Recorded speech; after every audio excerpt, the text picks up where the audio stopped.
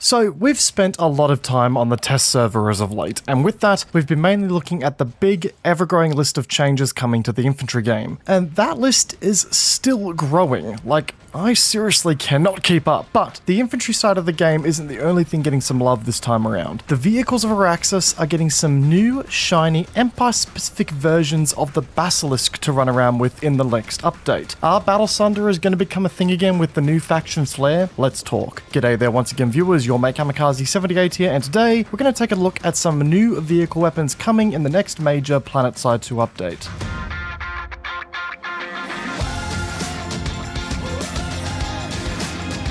So, I'm not messing around today, let's talk about these new Basilisk weapons, or should I say, the N30 Trawler for the NC, the M18 Palisade for the TR, and the V42 Pariah for the VS. Now, as has been the case for this update, things have been changing incredibly quickly. Like seriously, I make a video about something on the test server, there's half a chance that a new patch drops that same day, changing the very thing we discussed. So, I want you guys to consider this a bit more of a preview video today, not a review. The only exposure I've had to these weapons so far has been rudimentary at best. In the VR training room, shooting target dummies, much like everything else we've discussed so far about this upcoming update. And I haven't really taken the liberty to do any extensive damage testing on these things yet because, well, quite frankly, the stats still aren't final. So consider this a nice and quick little first thoughts video. I'm gonna let my NC bias take a bit of a hold over me here, considering the TR and the VS stole the spotlight with our latest directive weapons video. I'm gonna start off by taking a look at the beefy boy that is the N30 Trawler. And man oh man, does this weapon hit like a goddamn truck. Right out of the gate, I've just got to paint a big old spotlight on the damage model of 450 maximum damage at 10 meters, dropping off to a minimum damage of 300 at 150 meters, which, for those who aren't counting, translates to a 3-shot body kill all the way out to 118 meters. And with its accuracy that I'm sure you can see on screen now, engaging infantry beyond 50 to 60 meters is just going to be a no-go. So yeah, this is a 3-shot kill weapon at most effective ranges that you'll fight at with this weapon. I mean, okay, let me contextualize it a bit more for you. 450 maximum damage is actually the same damage that the NS44 Commissioner has. So yeah, the NC just got a full auto commissioner on their Sunderers. Now, before anyone starts sweating at the prospect of this thing having a headshot multiplier and 2 tapping regular infantry and just 1 tapping snipers within 10 meters, you don't have to worry about that. From what I can tell, all of these new Empire-specific Basilisk weapons seem to be lacking a headshot multiplier, which I'm okay with. In my opinion, direct fire vehicle-mounted AI weaponry shouldn't sport headshot multipliers in the first place, but that's just me. Anyway, the Trawler, that being one trawler, the one that I was using, felt pretty solid to use. If you have 2 of these things being manned simultaneously on a Sunderer, or, Lord behold, an entire Sunday armor column of these things running around, smacking armor and infantry around is going to be a bit of a fun time here. It has to be said though, of the collection of new Empire-specific Basilisk weapons that are coming to the game, this one requires the most patience and the most trigger discipline. The slower rate of fire and the pretty major bloom, which by the way is identical to the standard Basilisk that this thing is replacing,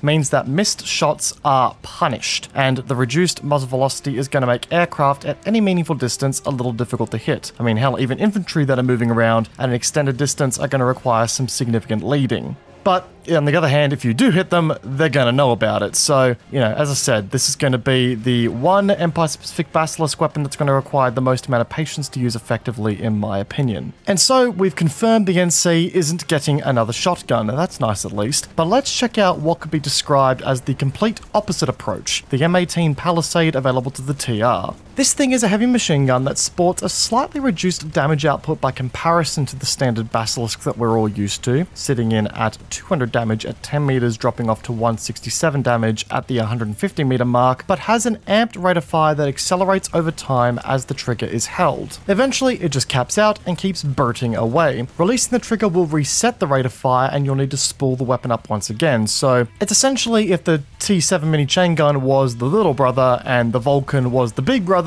this was the middle child that took a bit of time to find their way in life. Now, the in-game stats page reads a rate of fire of 411 rounds rounds per minute as the weapon's rate of fire. Whether that is the starting fire rate or the amped fire rate, I'm not too sure yet. Rel, or any developer, if you happen to be watching this video and you want to impart some clarification on that, it would be great, my friend. But regardless, the TR's new weapon actually sports a buffed muzzle velocity against the default Basilisk, which is going to make it a bit more competent and engaging aircraft as per needed. It's no Walker, but it's spades ahead of what the NC is getting, so that's nice. It also comes with the 100 round mag by default, which it's going to need considering that bursting the weapon is just out of the question. You're going to be doing a lot of spraying and praying as you shift between targets, so the more ammo you can get, the better. And considering the weapon is actively campaigning against you letting off the trigger, you'll be dealing with the bloomed cone of fire all the time. So engaging targets at longer distances where the inaccuracy is going to become more noticeable, let's just say it's going to feel like you're trying to impart death by 1,000 paper cuts at distance on infantry. Your accuracy stats with this thing are going to be tanking as you use it, just a fair warning. Which leaves us moving on to the weird, just